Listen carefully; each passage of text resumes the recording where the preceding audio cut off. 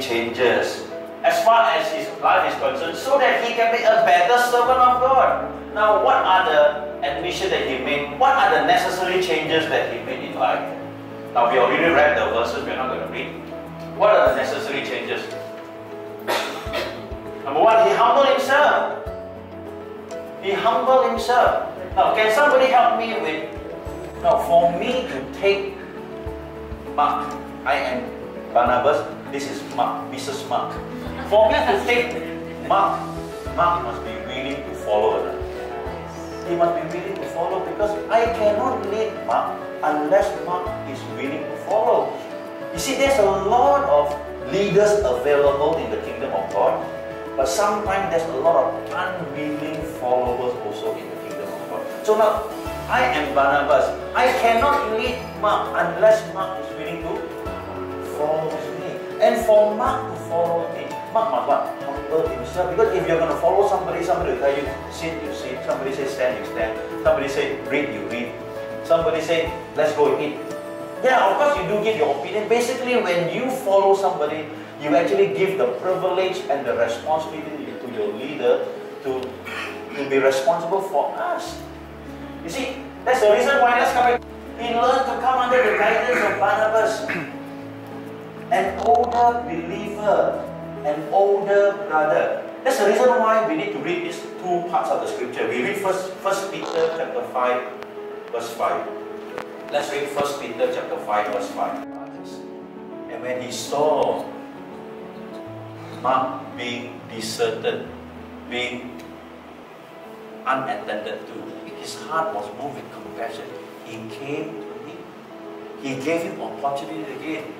He was responsible. He was used by God to reinstate, to restore, to make Mark being useful once again, friends. You know, how many times in our life it took a kind man or a kind woman. We don't really know who is she or who he is or who is he. Simply, they just simply show us some attention, some care for our life. And here we are. We are being injected with hope. We are being injected with motivation. Look at your own life today.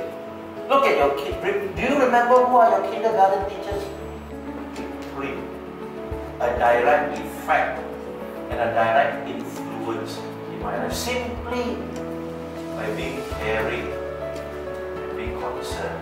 Now, you may ask me, I may not be like Paul. It's okay, you cannot be Paul. I cannot be Paul. I'm not even like Paul. I'm not even close to Paul in 1%. I may not even be like Barnabas, but all of us have the capacity to care for somebody. All of us have the capacity to show concern for somebody. All of us have the capacity to ask questions, to show interest in people. Amen? You know, we can do that. You just show interest. How are you? Can I help you? Can I serve you? Can we sit down? What are you doing? Where are you staying? You know, we are just showing concern. I hope that in the church, when people ask your phone number or people ask for contact, you don't have to feel shy. You know why? Because we are trying to encourage connectivity among us. Why? Because we believe that the older brother can be Barnabas. The older sister can be like Barnabas. Because there's a lot of John Mark here. There's a lot of John Mark here. Look around. There's a lot of John Mark around us. Some of them are in the room next door from Children's Church. Some of them are among us. There's a lot of John Mark that need Barnabas, who show care, who show concern, who just share their life experiences with the John Marks in life. You know, all of us have very, very life-defining experiences in life. Your life-defining experiences in life can be a gem of truth. Treasures that younger men, younger woman can cherish.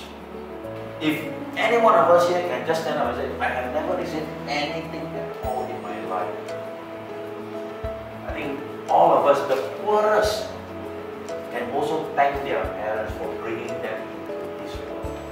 They can be still thankful for their parents who brought them into this world and given them life. We are not asked to pass what we have not learned. We are not asked to pass to others what we do not own or what we do not have. It's your personal experiences. It's your personal stories. Now folks, all of us have got something in this life. That's why 2 Timothy chapter 2 verse 2 told us that in the presence of all the witnesses, whatever you have received, whatever you have learned, pass it on to somebody. Pass it on.